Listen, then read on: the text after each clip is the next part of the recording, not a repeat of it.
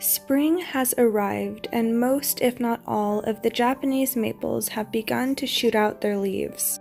This is a particularly beautiful point in their cycle. Some of the leaves are still closed, most are still so small, and the color is extremely vibrant.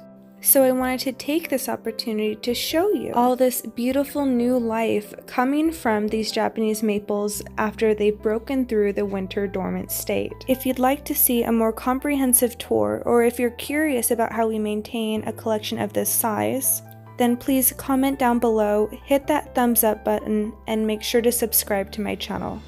We are in the process of adding additional shelving units to this collection to duplicate that enclosed bonsai walkway that you saw at the start of this video. This collection is continually growing, and I can only imagine that eventually the yard will be entirely full of these maples. But without further ado, let's take a closer look at the fresh, fancy foliage.